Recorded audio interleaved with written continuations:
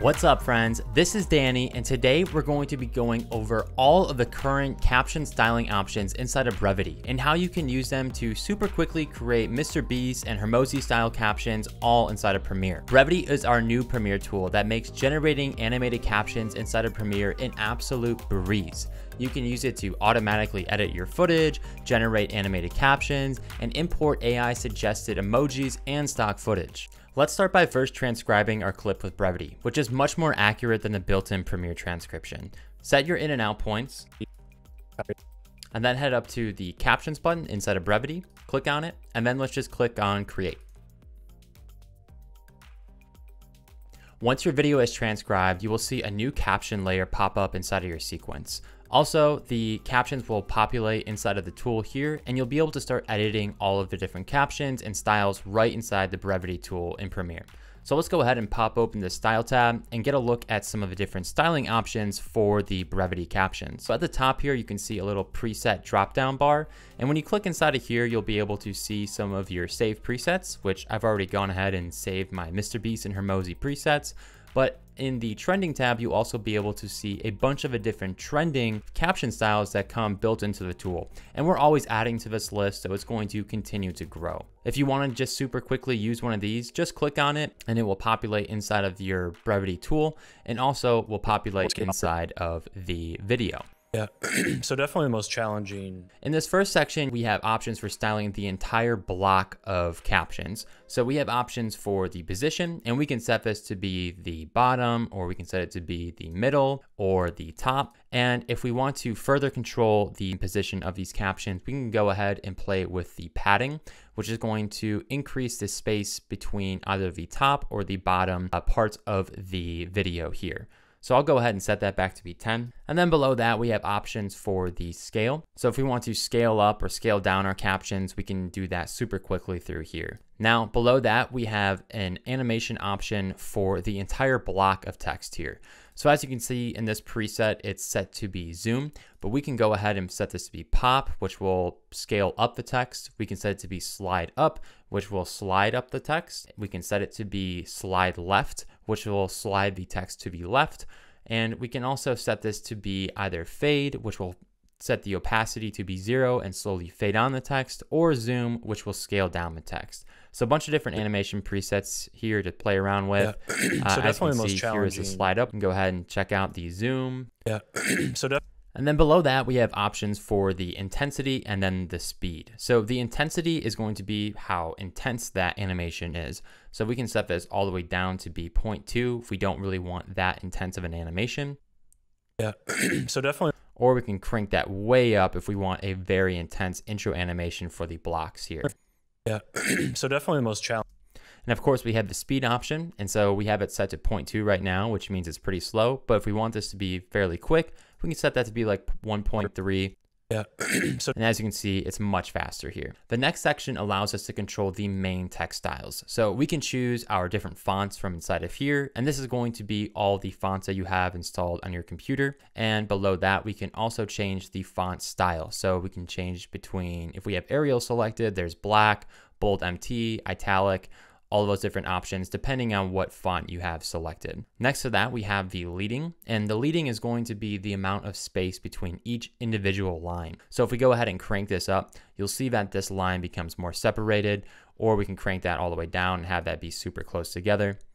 But we'll leave that back at 69. Nice. Next to that, we have a tracking, and tracking is going to be how much space is in between each letter. So if we crank this tracking up, you'll see that these letters become more spaced apart.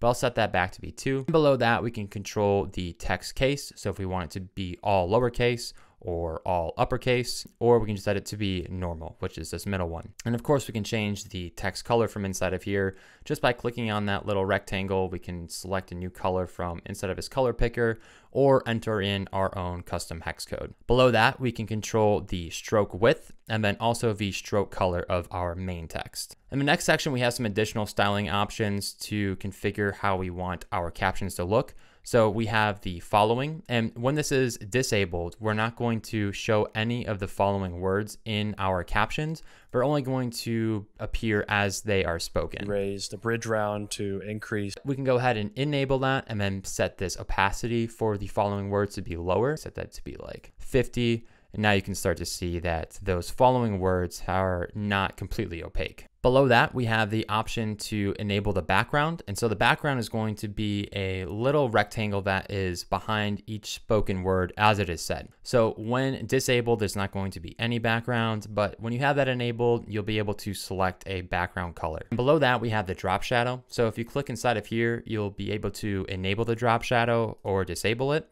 And you'll be able to select the color as well from inside of here. So maybe we want something like that. And of course, we can change the opacity, the distance, the angle, and the softness. The last two sections allow us to set specific styles for the active text or the word that's currently being said, and then also the highlighted text.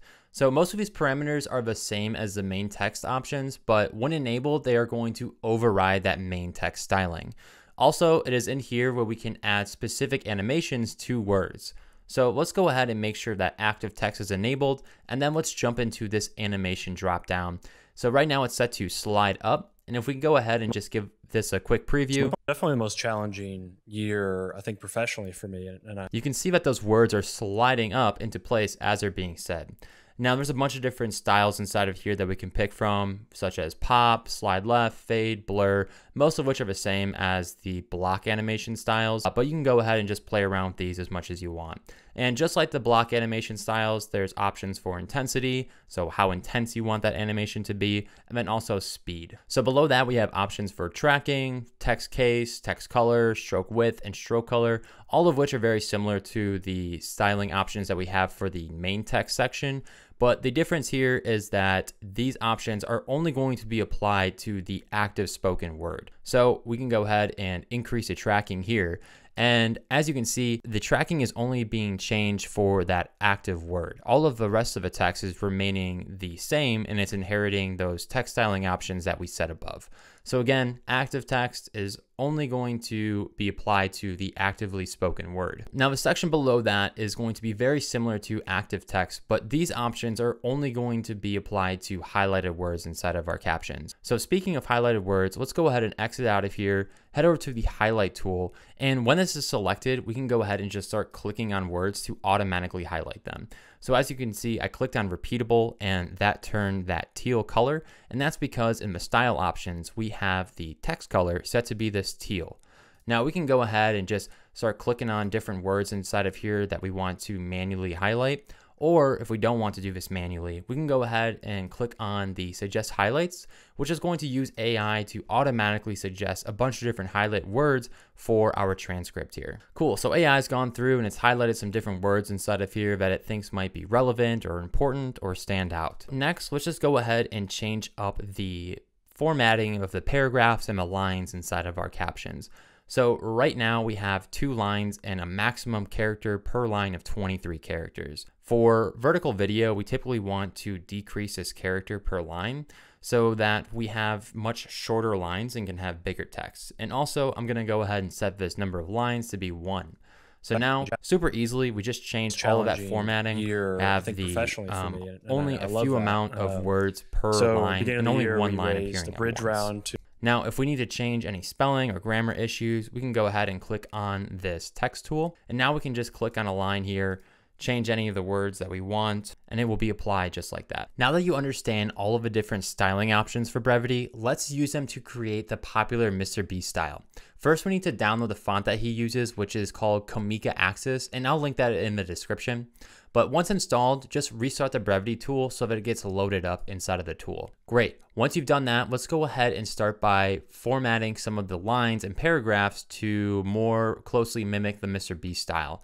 So he likes to use just 1 line, and he also likes to have a small amount of characters per line. So I'll go ahead and set this to be maybe like 15. I think that sounds good. And then let's pop open the style window, and let's go ahead and set the position to be bottom. We'll set the scale to be like 150. We'll set the padding to be maybe 25. We'll set the block animation to be pop so that it scales up as the line comes on. And we'll set that intensity maybe to be like 1.8. and set the speed to be 1. Now for the font, let's go ahead and just search Comica Axis. There it is.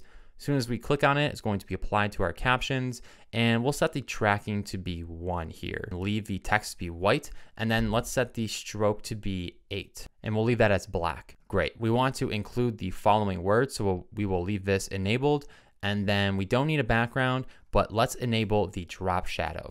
So we'll go ahead and set the color to be black. Let's set the distance to be 13. Yep. We'll set the angle to be 135, opacity 100, and then softness, let's set this to be 22. Awesome. Then let's go ahead and enable the active text. And we want this to have no animation style. And we want the tracking to be 1 to mimic the regular text. And then let's set that stroke to be 8 so that it mimics that regular text right there. For the text color, we'll set this to be yellow. I already have this nice yellow in here, but maybe we want a little bit more. Yeah, something like that looks pretty good. We can leave the highlighted text disabled, but if you want to have highlighted text, feel free to enable this. We'll probably set the style to be none as well. Set the tracking to be 1 again.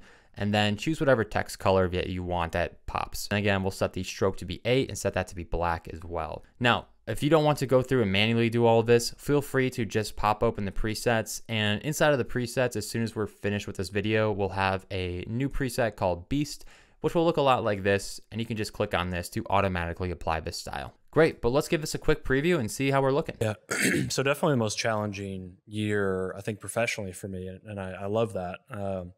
So at the beginning of the year, we raised a bridge round. Just like the Mr. Beast style captions, we can easily create Hormozi style captions inside of Brevidy. So first things first, let's go ahead and download the Hormozi font, which is going to be called Montserrat. And I'll leave a link to that in the description. But once you've gone ahead and installed that, make sure to restart the tool so that it loads up properly. Let's go ahead and just make sure our formatting is looking good for our lines and amount of words per line. So we can go ahead, and Hormozi does a short amount of lines as well. Sometimes he has 1, sometimes he has 2. We'll leave it at 1. And then for characters, I might do a little bit more characters than Mr. Beast does. Maybe something like 19. Let's pop open the style window and go to town here. So just like the Mr. Beast preset, we also have a Hormozi preset included. When we release this video, it's going to be located in the trending section. Just go inside of here, find Hormozi, click on that, and it will automatically apply to your captions. But let's go back inside of here. Let's go to the position and set it to be middle. We'll set the padding to be 0. Maybe scale down the scale a little bit here, maybe like 137. We'll set the block animation to be slide up. And then in the intensity, I'm going to set this to be pretty low, something like 0.3. And then for the speed, I'll set this to be 1. Now for the font, let's go and find Montserrat. There it is. Go ahead and click on that. Make sure that the black style is selected inside of here. And then let's go ahead and set the tracking to be 0.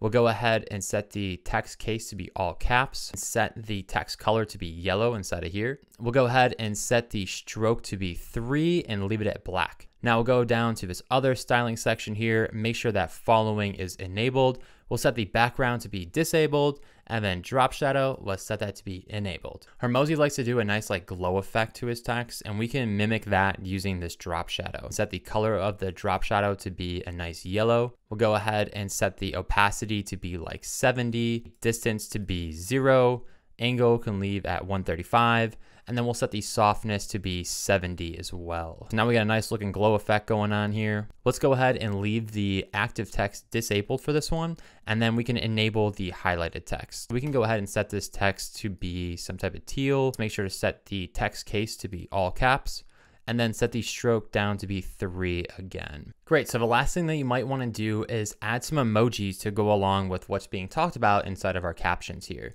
So thankfully Brevidy makes this super easy to do. You don't have to go like manually identify those sections for an emoji, go find the emoji, import them, resize them. No, forget all that. Let's go ahead and just click on this media tool and then just click on the suggest emojis button. AI is going to look at all of our different captions and identify some great sections inside of our captions that can be represented by an emoji.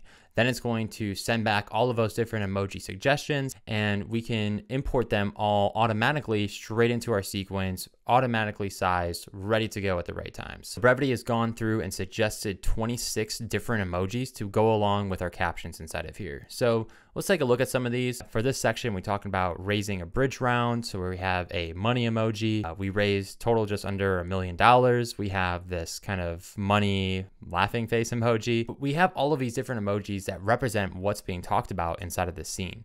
So we can go ahead, and if we want to change the timing of these, you can just go ahead and like hover over the end of it and adjust the time. We can either manually import these emojis by clicking on this button here, or we can go ahead and click on the import pending. And this is going to just import all of the different emojis straight into our timeline at the right times. And it's also going to resize them to fit right above where the captions are. So we've gone through and imported all of those emojis, and now our clip's looking pretty good. I think we're good to go here. So we had to exit the company because we were not able to continue raising any more capital.